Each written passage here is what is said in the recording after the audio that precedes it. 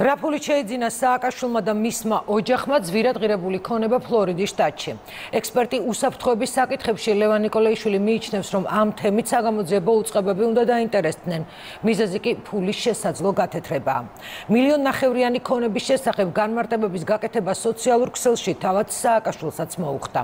საუბარია 2 კვირის წინ ინტერნეტში გავრცელებულ აუდიო ჩანაწერზე, რომელშიც სავარაუდოდ სააკაშვილი თავის ბიძას თემურ ალასანიას ძვირადღირებული სახლის შესახებ ესაუბრება. მაიამი, კოლინზის ავენიუ 2201, ბინა 318. ეს არის მისამართი, სადაც საქართველოს ყოფილ პრეზიდენტს მიხეილ სააკაშვილს სავარაუდოდ საკუთარი უძრავი ქონება აქვს რეგისტრირებული. ფეშენებელური აპარტამენტების ხედი ოკეანეს და ეზოს გადაჰყურებს. აქ ბინების ფასი $1,000,000-დან იწყება. მიხეილ სააკაშვილის ქონება ამერიკაში მცხოვრები წარმოშობით რუსი ჟურნალისტის ყურადღების ცენტრში მოექცა.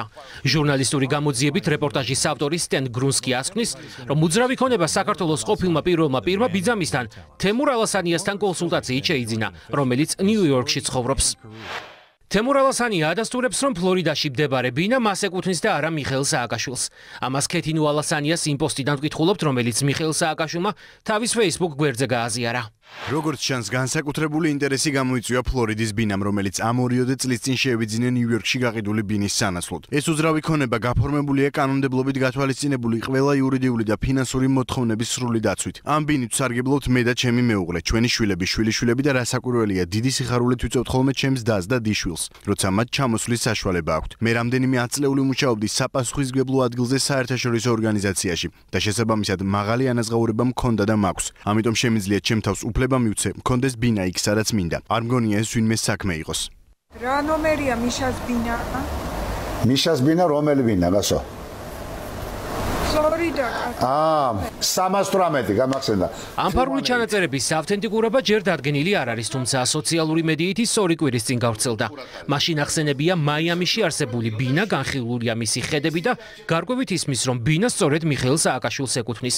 ლევან ნიკოლაიშვილი ფიქრობს, რომ ჩანაწერით და იმით თუ რა ფულითაა შეძენილი ძვირადღირებული ქონება ამერიკაში, საგამოძიებო უწყებები უნდა დაინტერესდნენ. შეიძლება ითქვას პირდაპირ დადასტურება არის, რომ ეს არის მისი დიშვილის მიხეილ სააკაშვილის ქონება, რომელიც არის უბრალოდ გადაფორმებული ბიზამიზე და ეს ქონება კი მან შეეძინა იმის საფასურად, რაც პირდაპირ ვთქვათ ხალხის ფულის ნაძარცვი შედეგად, რომელიც მან საქართველოსთან გაიტაცა, როგორც ჩანს თავის დროზე. ასევე უნდა დაინტერესდეს ალბათ შეერთებული შტატების შესაბამისი ორგანოები, ვინაიდან აქ ძალიან მარტივ რამესთან ფულის გათეთრებასთან გვაქვს ჩვენ საქმე.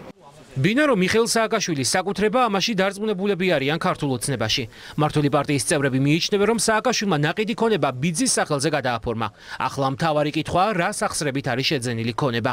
როდესაც მრავალმილიონიანი ქონება ფლორიდაში აღმოაჩნდება ყოფილ პრეზიდენტს, რომელიც ცხარეცრემლებით ტირის ხოლმე ევროპაში და გროშებს იხვეწება თავისი საარჩევნო კამპანიისათვის, ეს რას ნიშნავს? ალბათ მარტივი გასაგებია. აქ კითხვაზე თუ საიდან შეიძლება ამ ხელა ქონება კონდეს ყოფილ პრეზიდენტს, მარტივია პასუხი და ამაზე საზოგადოება გაცემს თავად პასუხს. დაინტერესდება თუ არა გამოძიება ამ ფაქტით, ჯერ უცნობია.